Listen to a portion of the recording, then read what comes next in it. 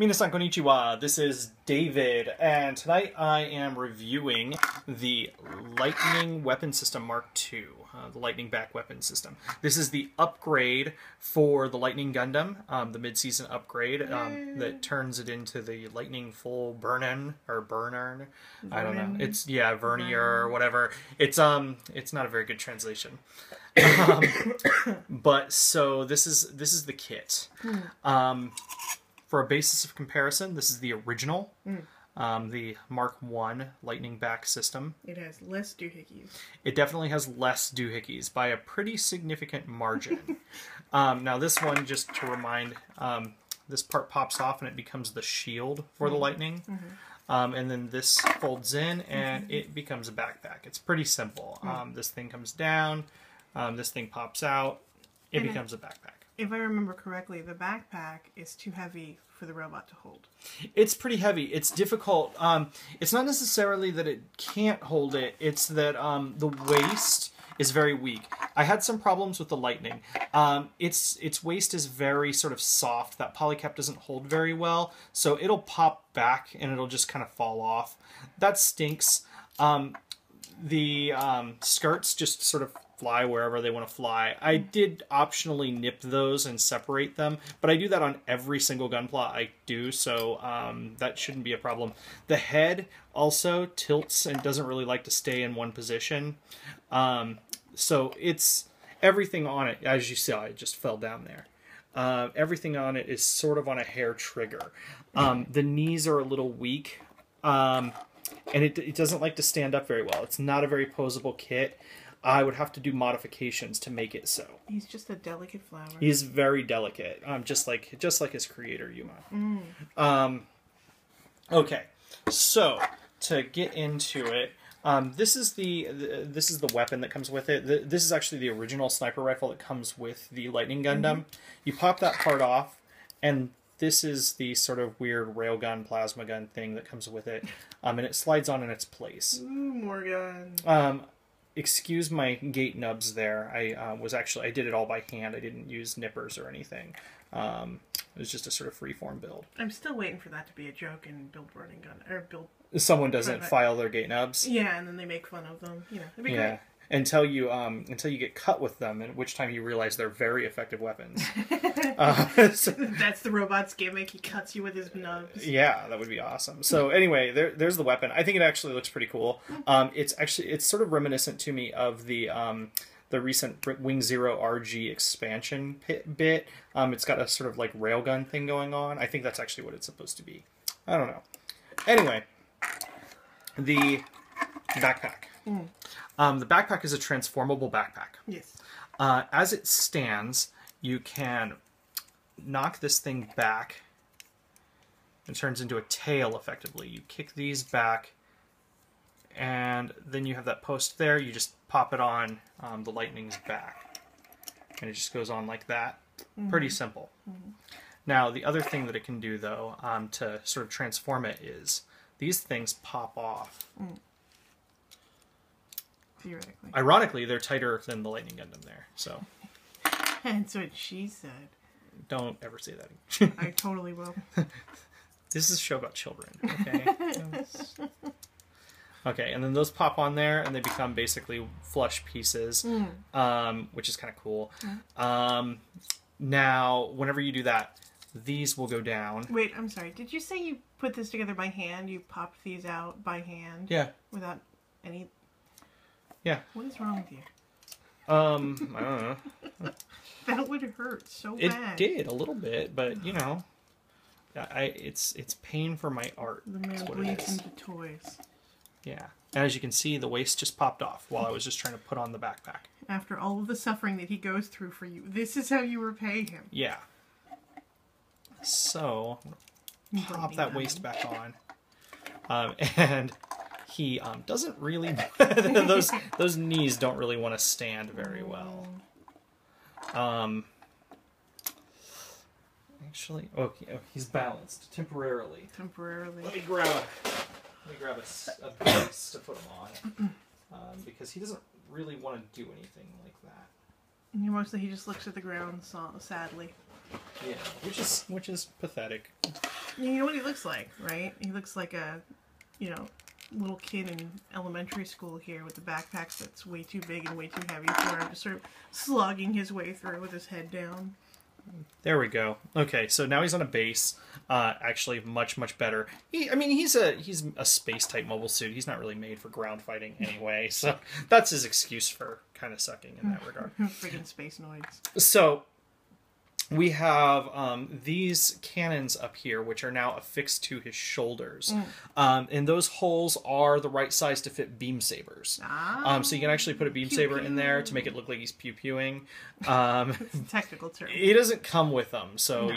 you have to sort of add that part yourself. Gee, because you don't have a million extra beam sabers. Yeah, beam sabers are one of those things that if you have even a few gunpla, you have extras. Hundreds. Yeah, we have way too many. So anyway, since this uses his cannon from the original build, you can actually pop that into his thruster things there, and it attaches. So he doesn't even need to hold it, but he can hold it. Now it looks much, prepared Action-y. or something. Action-y. Yeah. Now the backpack itself, it's huge. It's it's on this base, but it wants to fall backwards. Yeah. It really does. The base is going to keep it up, but And having the big gun in the front probably helps too. yeah, it's giving it a little bit of balance at least. You just gotta give him 2 giant sniper rifles. That's the problem. Yes, apparently. Actually, I'm going to pop on his shield. Or see if maybe the Hyakushiki's cannon. Oh yeah. But so I think it actually improves upon the Lightning Gundam a lot, even though the stability is not very great. I think the look of the Lightning Gundam is definitely improved, because the Lightning Gundam was kind of a little bit generic, a little bit like milquetoast. But this is really kind of exciting. I really like the build. It looks still doesn't cool. feel crazy artistic to me though. No, it doesn't. It doesn't. Which if you follow the story, it's a little weird, because Yuma's supposed to be this great builder, and it doesn't really fit that. It's cool, but it's not amazing. Where's the metallic? Yeah. So, but you don't even have to put it on the Lightning Gundam. That's just an option. The box suggests what It has a picture of the Strike Rouge, Strike Rouge. and it looks beautiful on the Strike Rouge. Actually, I wish I had another HG Strike Rouge, but I lost my only one. So that means he's gonna go buy one, just so you know. Yeah, it does. It probably does. It's a beautiful kit, though. So Yeah. I get it. Um, Will it go on the Bear Guy F? I don't know. Let me find out. Let me find out. So I don't think we have an instructed Bear Guy F. well, that's a shame. I'm sorry. The baby really loves the Bear Guy family, and thus played with my Bear Guy F into pieces. Yes. So these they're actually really easy to transform. It's a pretty simple kit. It's nothing complicated. I think I built it in 5 minutes, 10 minutes, something like that. It went really quick. We should consider doing a video of the graveyard we've got over there. The graveyard? Of all the broken Gundams. The mangled Gundam from pieces. The children and stuff. Okay, so there's It's very, very macabre. there's the basic build. Let me see if I've got a bear guy to put it on. Maybe the... Actually, there is a bear guy San. Oh, Bear Guy Sans, sure. I built that. I customized that. Oh! He's just throwing Gundam around to show you I he can.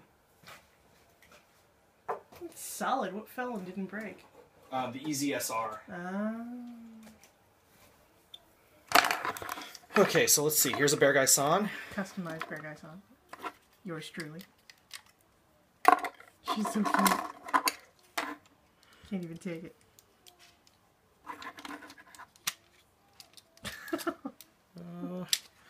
I mean, it Probably will fit. needs an adapter. No, it'll fit fine. Oh, okay. Just that being hidden away. Yeah. That's actually really cool. Is it? Is Yeah. cool the word you'd use here? Yes, it is. I would say grotesque, but sure. And let me take a look at it on one other kit and see what I got up here. Like it, it's not an adorable teddy bear of love. Right? Love Gundam. Actually, I'll put it on the build strike. Ah. So we've got a build strike here with some custom weapon pieces. And let's see. His arms out of the way a little bit. Wow. It's actually very big on him. Yeah. Bit majesty, man. Yeah, it's definitely, it fits. Like it looks like it works, but it looks more like a hang glider or something than a backpack in this case. It's huge. But the Lightning Gundam's also tall. So. It looks like it should have more pieces that fan out. Yeah, yeah. So that's actually pretty cool. What's that? The Strike of Freedom? The Strike Freedom that has the fans. Yeah, the Dragoon system. Yeah, so it works really well. And actually, ironically, it doesn't really counterbalance the build strike very much. You can stand up just fine with it. So it's just the poor Lightning Gundam. Yeah, the Lightning Gundam just can't really handle it. But there you go.